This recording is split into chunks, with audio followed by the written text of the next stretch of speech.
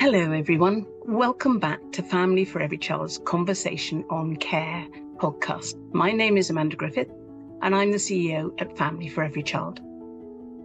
This podcast is the space where we can hear directly from practitioners about how they are providing care to vulnerable children and families around the world. Family for Every Child is a growing network of 46 local civil society organisations working on the ground in 38 countries.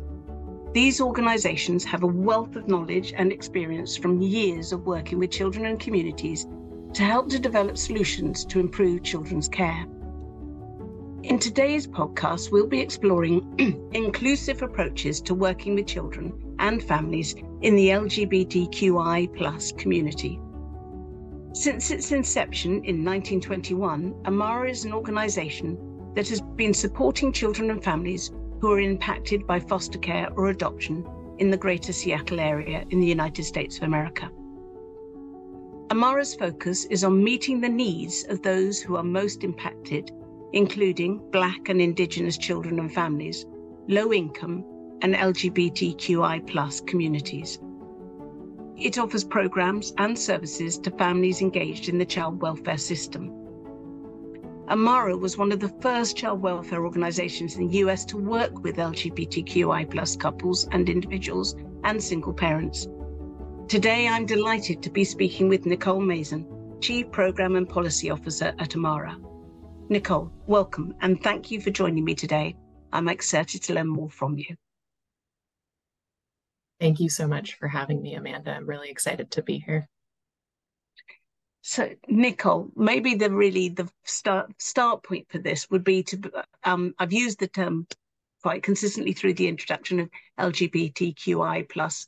Would you like to just start to unpack that particular term for us and see what that stands for and what it means in different terms and identities? Absolutely. And thank you so much for the opportunity to do this. Before I start talking about what this acronym stands for, I want to start by just acknowledging that we're talking about a really large group of individuals made up of many, many people. And when we speak about large groups of people, it's important to remind ourselves that each group we're discussing is made up of a diverse group of people. So the LGBTQIA+ community is not a monolith. There's no group within it that is a monolith.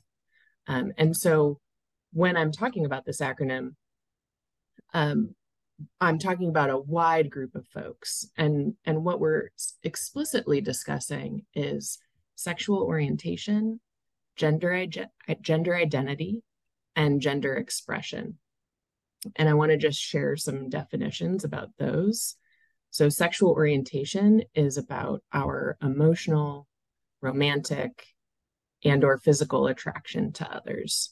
And our sexual orientation is independent from our gender identity and our gender expression. Gender identity is our internal sense of being male, female, neither, both, or some other gender. And every one of us, you, me, anyone listening, has a gender identity. Gender expression is the external appearance of our gender identity, how we express that to the world, how we express that to ourselves. It can be through our behavior, our clothing, bodily characteristics like our voice, and it may or may not conform to socially defined behaviors.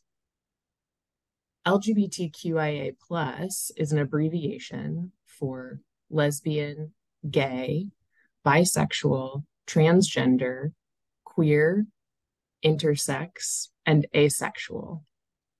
That additional plus is really important. It stands for all of the other identities that aren't encompassed in this acronym. And it's really important to understand that like all identities, labels, language is evolving, and what you'll hear me as we're talking use LGBTQIA+, and then also queer as kind of a shorthand, but they're not necessarily exchangeable. That's really helpful. Thank you. And I think that helps to frame the rest of the conversation. So thank you for that. So as I mentioned in the introduction, so Amara was one of the very first child welfare organizations in the US to start to work with LGBTQIA plus couples and individuals back in the 1960s, which was really very groundbreaking at that time, I can imagine. In recent years, you've received the highest tier of recognition from the Human Rights Campaign's All Children, All Families programme, which promotes LGBTQIA plus inclusive policies and affirming practices among child welfare agencies. So could you tell us a little bit about that journey that you've been on as an organisation? And obviously that's an internal journey you've been on, as well as I can imagine that the external environment has changed radically over the period from 1960s through to the present day. Yes, absolutely. And I'll start by saying that our journey as an organization has been very long and enduring, and we haven't fully arrived. And I think that's an important piece of this. So at the center of all of our work is really a clear and consistent belief that all humans, every human being deserves to be treated with not only dignity and respect, but also love and affirmation. And even with that core tenet, we've still made mistakes. And we have been lucky enough to have staff, colleagues, and a community that tells us when we make mistakes so that we can learn from them. So in the 60s, prior to the 60s, Amara started as a baby home and has kind of a tale as old as time in the United States of mostly white cis women coming together to take care of children, and everything that needs to be unpacked in that was part of our history. And in the 60s, we really stopped and asked ourselves, who can and should we work with to ensure that children and youth have access to caring and loving homes, particularly when they've been removed from their parents and placed into the child welfare system, or when a parent is choosing to place their child for adoption. And we determined as an organization that we would focus on assessing any applicant's ability to provide a safe and loving home. And at the time, that included lesbian and gay families, as well as single parents. So that was a really important first step. So just opening the door to, at the time, we believed opening the door to anyone. Over the years, we've really focused on creating a more inclusive environment at Amara that not only informs how we work with our clients, but also how we operate as an organization and how we create space for ourselves and for our colleagues to bring our full selves to work. In 2012, we learned about the Human Rights Campaign's All Children, All Families program, that they actually began around 2007. And we began the organizational self-assessment process. So I cannot speak highly enough of HRC's All Children, All Families program. It is an incredible resource to organizations. It provides you with a self-assessment that you can go through to really see where are your strengths as an organization creating an inclusive environment, and where do you maybe need some additional supports. And then they provide a great deal of resources. They'll provide example documents for policies. They'll provide important questions about things you may or may not be thinking of. And also site visits or lots and lots of training. So it's a really incredible resource. And that was, I think, one of the most transformational pieces for us as an organization was working with the Human Rights Campaign All Children, All Families program. Going through the self-assessment, we learned a lot about kind of where we were and what we had left to do.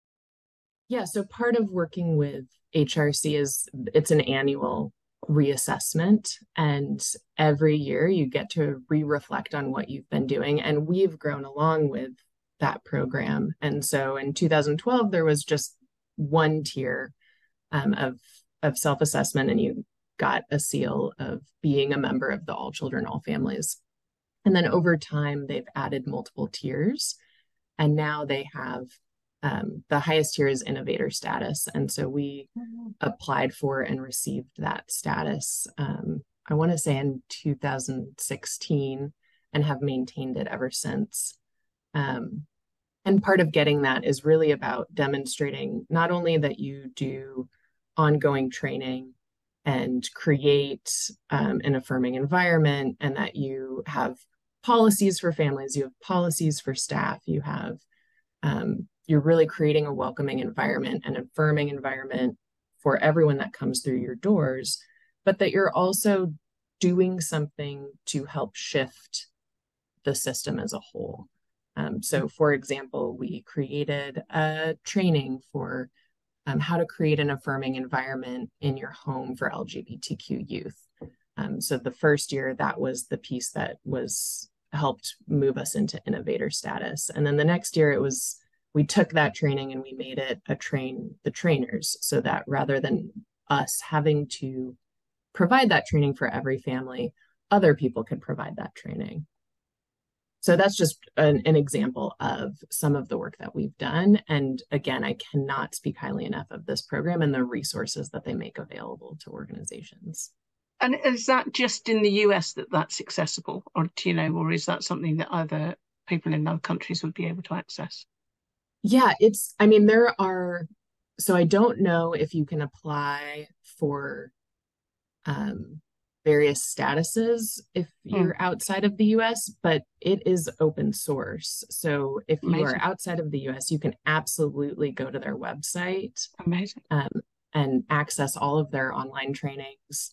And there's tons of forms that are downloadable to show examples of like an inclusive application form, an inclusive home study question form, stuff like that. Brilliant. Very interesting. Nicole, can I just pick up on one term that you use, which not everybody may be familiar with, and that was that you referred to white cis women. Would you like to expand on that so that people are clear what that term means? Yeah, so thank you so much I do this all the time where I will use a term or an acronym and not even realize that I've done it. So I really appreciate the opportunity to say that. So white being race, cis meaning cisgendered. So presenting and feeling as though, so your social or your gender identity and gender expression matches what you're born as. So I am a white cis woman. I was born identified female, and I identify as female, and I'm white. Great. Thank you. That's really useful.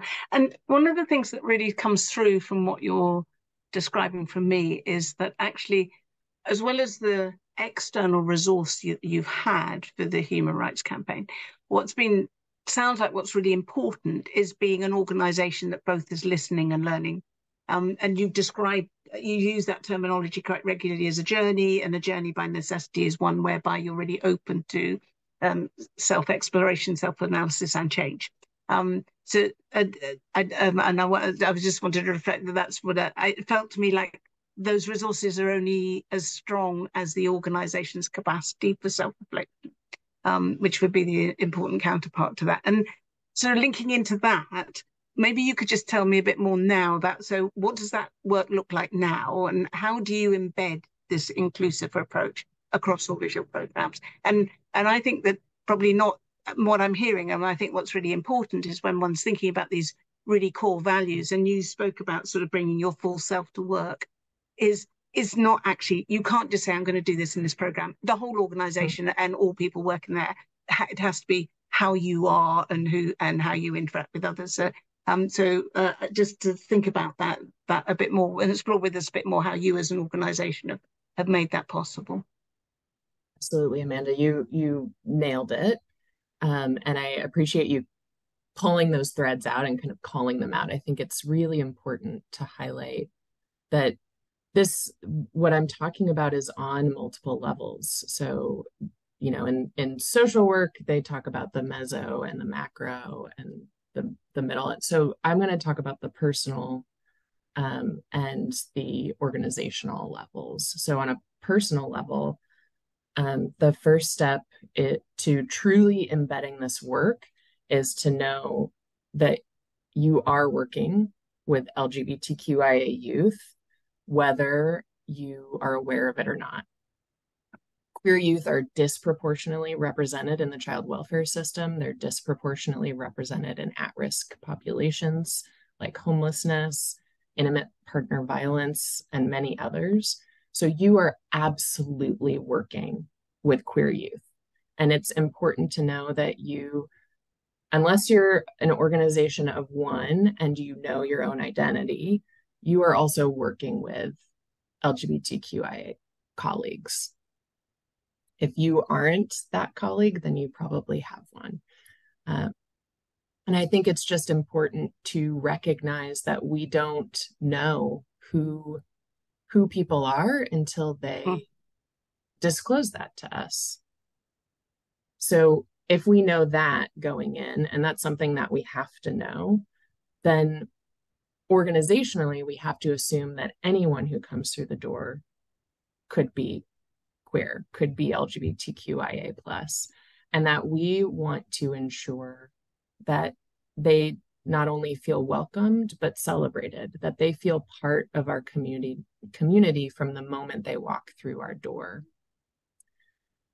For many folks in the LGBTQIA community, general society spaces don't feel welcoming. They can often feel othered. And so creating a space that feels welcoming is super important. So some of the ways that we do that is they can be really simple. Our website has pictures of the families that we work with. And so that means pictures of gay and lesbian parents. It means pictures of cis parents, straight parents, trans parents. We have all gender bathrooms, so you don't have to choose a specific bathroom. We have pride flags up. We are an LGBTQIA plus organization. We lead through who we are. And so we create an environment for us and for our community.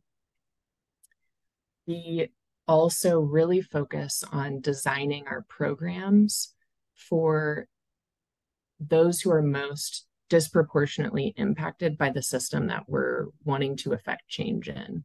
And so in the child welfare system, those that are most disproportionately impacted include BIPOC families and youth, so Black, Indigenous people of color, and LGBTQIA plus families. And so we really want to build systems with and for those populations. So that means co-designing. That means asking for feedback. That means not just coming up with an idea internally, but really building something with a community. One of the really practical things that we do within our foster care program is we assess and train all of our families around how to create and how to maintain an affirming environment for queer youth. So if a family is not demonstrating the skill of creating an affirming environment, we will first work around supporting them, giving them access to information, training, helping them understand the importance and the necessity of creating an affirming environment. And we've found that for the most part, when people are not demonstrating the ability to create an affirming environment for youth, it's because they just don't know how yet. And they want to. When you talk about the importance of creating a place where children can feel safe and loved and express curiosity, people want to do that. So we provide them with support and training to do that. And once they demonstrate the ability to do that, then we license them and support them in getting placement. If after all of that support and training, they still can't demonstrate the ability to create an affirming environment, we will not license them and we will not place youth in their homes. And this is super important. One of the things that we've seen is we place youth from 0 to 18. The vast majority of youth that come into care in the state of Washington are under the age of 10. And we have seen youth who in our foster homes, which typically your experience as a child coming into care is that this is a stranger, you don't know, things are uncertain. It's hard to feel safe in those moments. We've seen youth express curiosity around their sexual orientation, their gender identity, and start to explore that. And even had youth come out in our foster homes rather early. So we've had homes that are showing youth that it's safe to bring their full selves to the new space.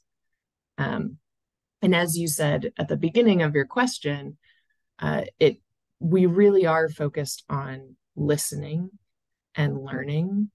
And so we are constantly welcoming feedback, and we have to acknowledge that we are going to make mistakes. We may have an approach that we think is the right approach, that has been informed by our community, and time passes. Society evolves, community evolves, and there's something that we need to shift or change. And when we get that feedback, we work really hard to incorporate it and to make changes to improve programs. And concretely, can you think of an example of where either the external environment has evolved or you as an organization has matured on that journey, whether you could give us a specific example of where you sort of said, oh, wow, actually, we've been doing this, but this is what we should be doing because that's going to be much more inclusive and welcoming? Yeah, I can think of a few things, and some of it has been internal and some of it has been advocacy. So internally, we really saw ourselves as part of the LGBTQ plus community, and we saw that as meaning lesbian and gay parents. And that was also something that was happening within the queer community. I think there was, at the time, this was earlier in the 2000s, you could talk about being gay, you could talk about being lesbian, you couldn't really talk openly about being trans. And so we had a huge blind spot for how we supported trans parents. And I don't know that we would have been able to shift that on our own because we didn't, as far as we knew at the time. And again, we only know what people disclose to us. We didn't have trans staff. And so we really were going to need to rely on our community to identify our blind spots. We had a few different trans parents apply and really pushed back on the process. One pushed back on the process throughout. Another came back to us afterwards and said, I'd like to tell you about what this process was like for me. Would you listen? And we did. And one of the things that they said was that has stuck with me ever since was, are these questions that you're asking me about child safety, are they necessary for you to determine child safety, or are they about your curiosity? And that was something that, in the moment, you're like, well, of course it's about child safety. I know what I'm talking about. I know what I'm doing. I'm inclusive. I care. But we had to really stop and think and really sit with that question. And I think there were pieces, the home study process, the interview process for getting foster licensed is very invasive. And getting at child safety means asking some really tough questions about people's pasts. But there was also a lot of stuff that we were asking that was about curiosity and was a lack of understanding, a lack of training, a lack of knowledge. And so we had to really sit with that. And then going through that, that was the internal work. And we are so fortunate to have had parents who took the risk and took on the emotional labor of talking to us about that and helping us learn. Because when you are hearing from your community, you are learning on somebody. They are doing work for you. And so it is incumbent upon you to do something with that. So they took the risk to share information, and we had to do something. And so we did change some of our processes. And that also led to us advocating for changes within our state system. So we have our own internal processes, but then we have to take families through our state licensing process within our foster care program. And so, we were able to push back on some things, like things as small and concrete as the application from a long time ago said wife and husband or mother and father. And we changed it to applicant A and applicant B. And we pushed our state to do the same. So no longer having any gender assumptions or any heteronormative assumptions about who the parents are that are applying. We've also pushed, we've had polyamorous families come to us, and our state historically only allowed licensing of 2 adults per home. And we've helped to change that. And so multiple people can be on a license, but it's amazing how so many things are really because of a form, and the power of changing a form can really affect real change. Which segues brilliantly into my broader question, which is the next one. Thank you for sharing that, which is that, as you said, this whole thing is within a certain context, and the context that we know has changed, and sometimes become more liberal, sometimes less so, and not only within the US, but within the broader global environment. What we're seeing again is a lot of really worryingly pushback on all of these issues, and the closing down of societies and greater discrimination and prejudice. So I wondered if you could just talk about sort of, because the reality is that when you work on issues that have become politicized by others, it's a difficult environment in which to operate. So I just wondered if you could just talk us through a bit more about your experiences, about the sort of the broader socio-political context, and sort of really sort of how that context has impacted on your work in the US, and the particular challenges faced by the LGBTQIA plus communities, I think one would say, and Amara as an organization that supports those communities. Absolutely. So I think, just to kind of set the context of where we are located, we're in the state of Washington in the United States, and we are in the Puget Sound region of the state of Washington. So typically a much more progressive space. LGBTQIA plus rights are really seen as human rights in this space. And zooming out, we're in a diverse state.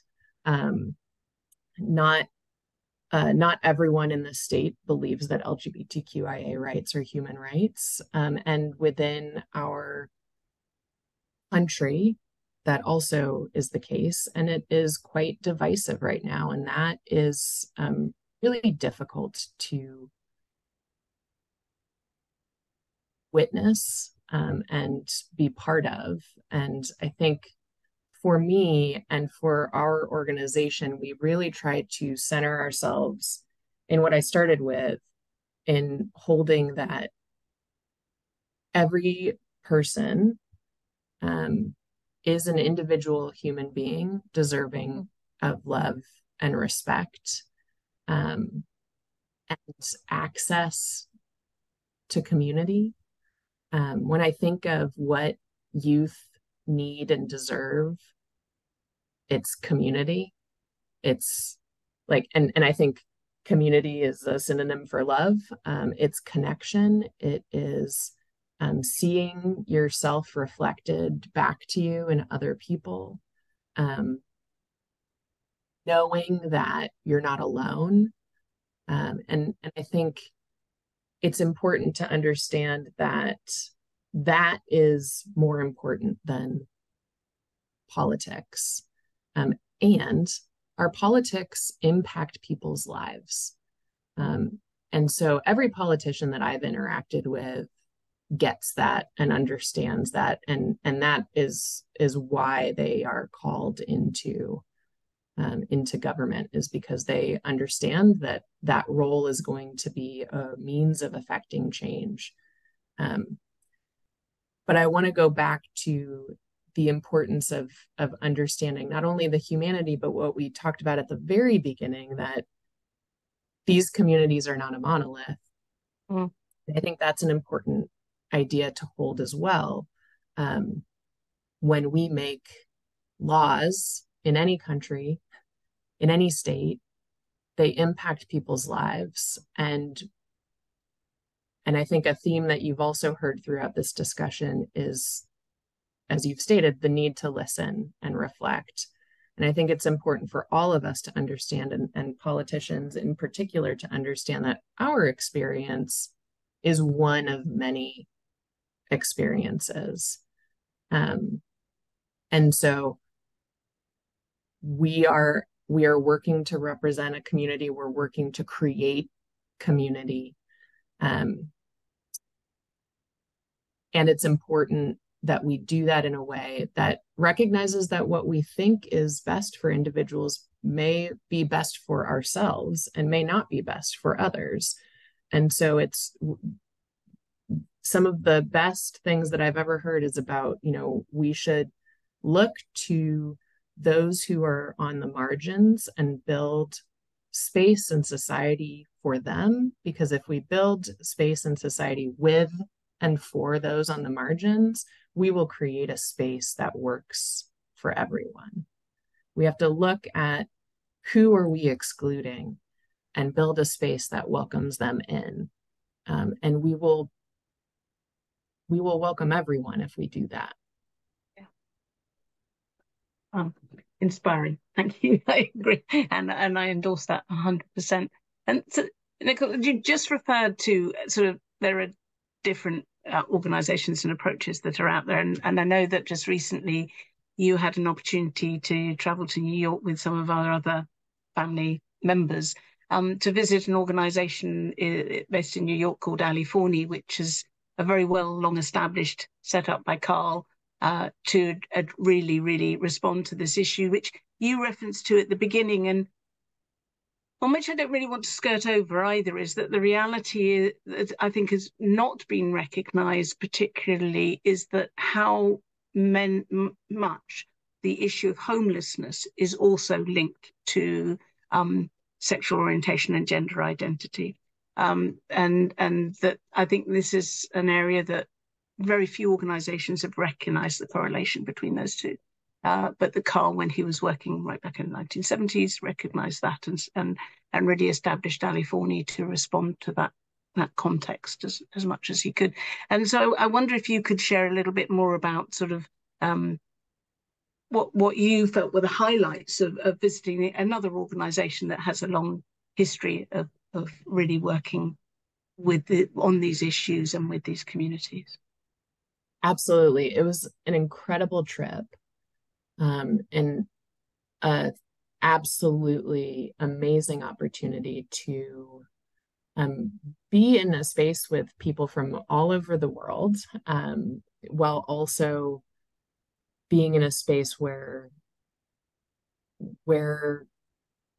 this concept of community was really built by and for the community itself. some of I'd say the high level key learnings that I took away was just the power of connection, the importance of a space for self, a space for each type of identity, um, the importance of having empathy with people as opposed to sympathy for people.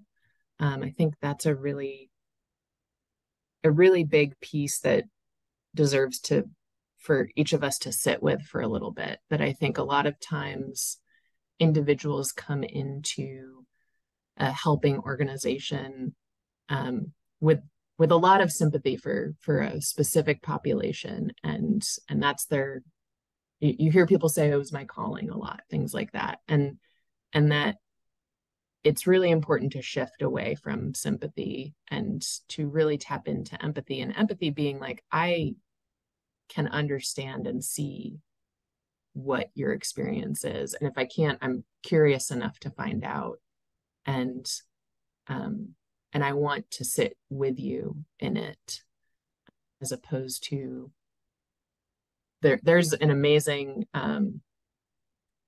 cartoon that has Brene Brown describing it, and I highly recommend looking for it. I'm sure you can Google it and just write in Brene Brown and empathy and sympathy, and she describes the difference. And it's a great tool to use with kids as well. But really just being with people, I think, is the important piece.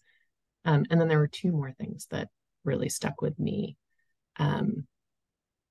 One, and they're really closely related. So the idea of that there's a difference between building programs for people and having programs that are built by people. And that in order to do that really effectively, you have to center the people that you're trying to work with. And I think this ties back to the empathy versus sympathy, right? So it's like, how can you be with people and center those in how you, in the whole entire process of creating programming. So if you're thinking about starting a new program, it's how you're designing it, implementing it, iterating on it. And if you already have a program, it's really bringing people in to reflect on how you are currently implementing it and then how you can iterate it. And when we were at Ali Forney, they shared specifically about their youth advisory board and how it started as a little bit of a checkbox, as a little bit of a kind of perfunctory as opposed to really powerful. And the youth on the board named that. And they could have left it at that as an organization. They could have been like, we hear you, and please continue to be on this board. But instead, they really listened. And the youth advisory board provided feedback on what needed to shift and change, and how to include their voices, and how to make the role of the youth advisory board really have power, the ability to affect change. And now it's a key part of their leadership team. And so they have members from the youth advisory board impacting a variety of different spaces. And I think that's just a really concrete way that others can imagine involving youth voice specifically. But also, if you're not working directly with youth and you're working mostly with parents, or you're working in adult homelessness, bringing people in who are impacted directly by your programs, and asking them.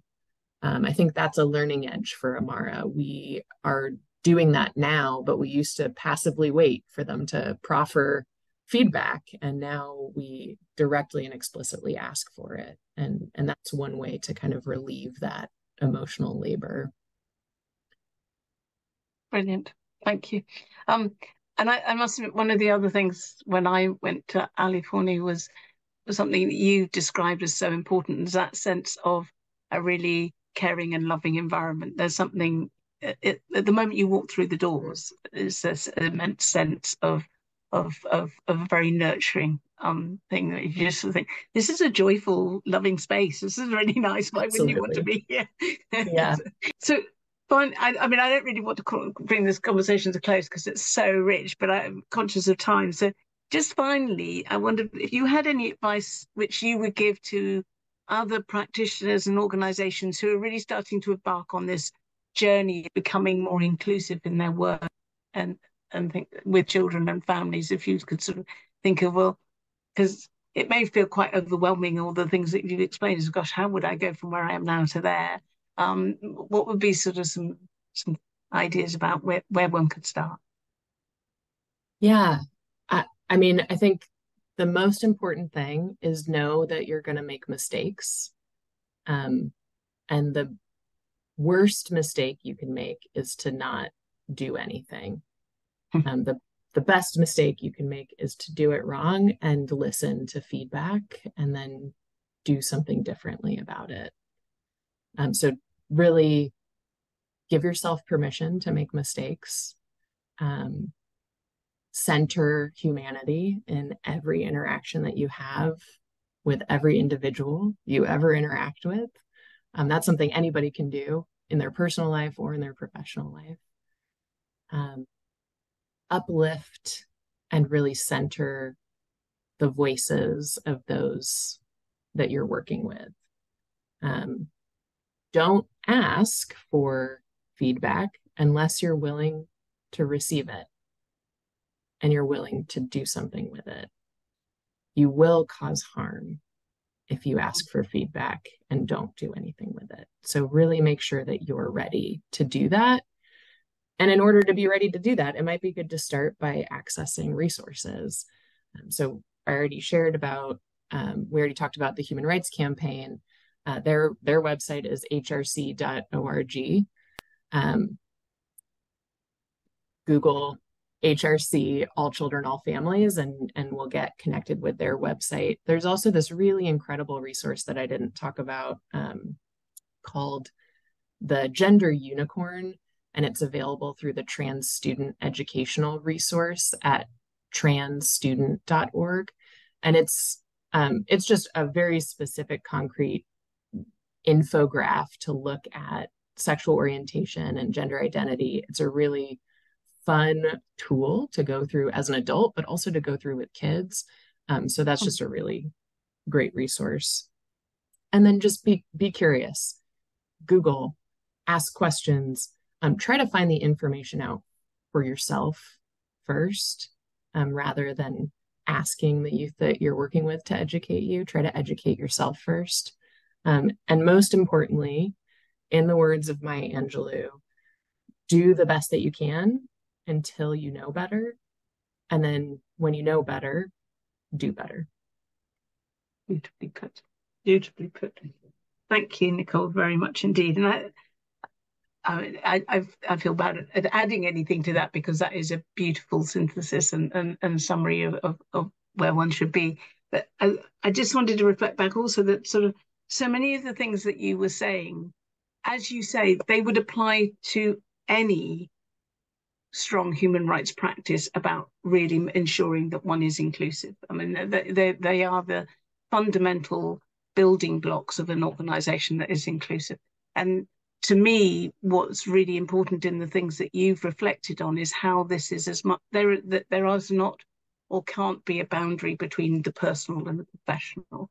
That it has to be, you have to be included in that, and it has to be a journey, one's own journey as well as an organisational journey. But I think that so much of the language that you used has been very much about the very approach in itself, which is very much, as you said, things about empathy, things about listening, and things. So those are absolutely fundamental approaches and ways of being that enable a whole organisation to then be inclusive in its practice. So, and I think the beauty of what you've also shared is to not make this feel like a really huge endeavour, because actually some very simple things like changing how an application form is written can be incredibly powerful. So to not sort of set yourself such high standards or goals that you actually lose sight of what actually are quite tangible and practical things that you could do differently that can actually be really transformative. So thank you very much indeed for sharing your wisdom and your experience with us. It's been really insightful and inspiring, and all credit to Amara and yourself for the work that you're doing. So I'd just like to say thank you to those of you joining us to listen to this Conversation on Care podcast. You can help us spread the word and engage further in our conversation and activities by joining our community on the Changemakers for Children community platform. Visit Changemakers for Children, or one word, .community to register. The more users there are, the stronger we will be. We hope you will join us next time. And thank you for listening. And thanks, Nicole, very much indeed. Thank you so much, Amanda.